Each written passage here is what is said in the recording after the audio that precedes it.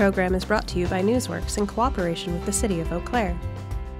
This program is simulcast on WRFP-LP 101.9 Hello, and FM. welcome to Meet the Candidates. In this series, Newsworks, an imprint of Valley Media Works, introduces you to the candidates running for state and local level elections. The next election, covering Eau Claire City Council, Eau Claire City Council President, and Eau Claire Area School District Board, will be on April 2nd, 2019. Today I'm joined by Laura Benjamin. Thank you for being here. Thanks for having me, Heather. Okay. Why don't we start off by telling everybody what you're running for? Sure. I'm running for Eau Claire City Council as a three-year alderperson. Okay. And what geographic area does that cover, or is there a specific demographic that you're going to be representing? So it's an at-large seat, so it covers all of Eau Claire, unlike some of the district seats that are currently not for re-election this year. Okay. And what interests you in running for that position? Well, I've been a resident of Eau Claire for 20 years, and I've seen this community undergo a number of changes, and I love a lot of the changes that have been happening here in Eau Claire. I love the progress that downtown has made, and I want to see some of those trends continue. I want to be able to take the experience that I've had in business and leadership and help apply that to the city as a whole and see where we can take this community for the next 3 years. And what types of things are you hoping to address as a city council person? Sure.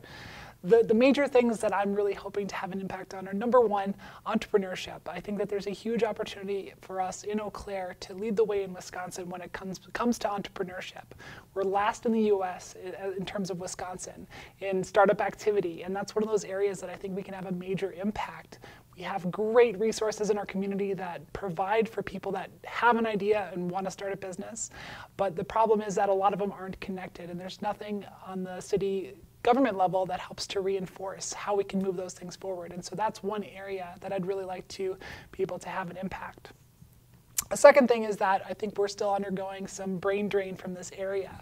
We see a lot of people come here for college or leave here for college and then not come back, right? So they come here for the university, they get their education, and then they look at the Twin Cities or they look at Madison area instead of looking here for opportunity. And I think that by looking at entrepreneurship as an opportunity there, by looking at how we address wages and housing, we can create more space for these people to feel welcome and that they can start their careers right here in Eau Claire.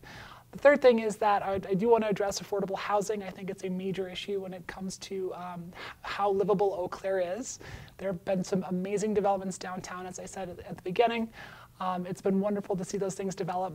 Sometimes that displaces people, and sometimes that creates some need that our community isn't always immediately addressing.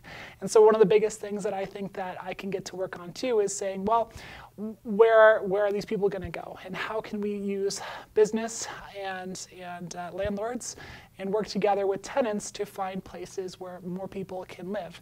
And by affordable, I mean within a certain, like about 30 to 40% of their income. And finally, I'm a member of the LGBT community, and I do think that with their current presidential administration, there have been some attacks on Title VII. And Title VII, for those that don't know, provide for protections for LGBT individuals as defined under sex in Title VII from being discriminated in housing and in employment. And I'm an employer, and I don't feel like it's right for me to be able to discriminate against someone for, who they are or how their sexual orientation or anything like that. And so with the attacks on Title VII, we do have statewide protections for LGBT people, at least in terms of sexual orientation. But what we're missing is gender identity and gender expression. And so one of the biggest things that I would do starting out in City Council would be to propose legislation to say, as a city, we're not going to permit discrimination on that level.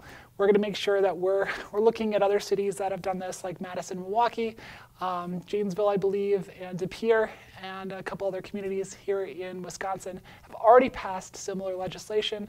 And I want to make sure that if something does happen to Title VII, that we have protections at the city level that say, we as a community don't discriminate. We're going to make sure that people are protected no matter what their LGBT status is. All right. And that's it. Just a few things. Okay. So what makes you a good candidate? What sets you apart from some of the other folks who are running right now? Great. So again, I've been here 20 years, and I've seen this community undergo a number of changes. And having been in a number of different capacities in this community, from volunteer positions, things like EverCode and Junior Achievement, and working on some of those things, to being involved in the entrepreneurship community. I've worked with the EDC a number of times on Startup 48 and on the Ideas Challenge to help entrepreneurs succeed in our community.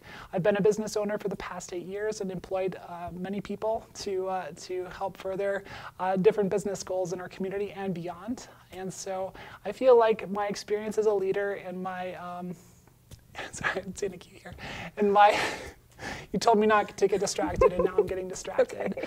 And so I feel like my experience as a leader and being involved in our community really positions me uniquely to help have an impact and shape what the future of Eau Claire looks like.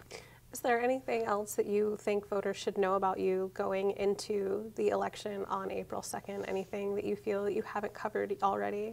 Gosh, well, I think I kind of went through a lot there. So no, the biggest things are we've got a great Facebook community that's growing, and if you look that up on Facebook, look for Laura Benjamin for Eau Claire, and we've also got a great website, lauraec.com, that I'm publishing some resources and some other materials on that resource as well. So that's it. Well, thank you so much for joining us today and letting our viewers at home know more about you and what you are hoping to do in your possible position as an Eau Claire City Council person. Hope so, yes. And thank you, audience, for joining us also. This program is made possible by you and our supporters. If you would like to get involved, you can learn more at www.valleymediaworks.org.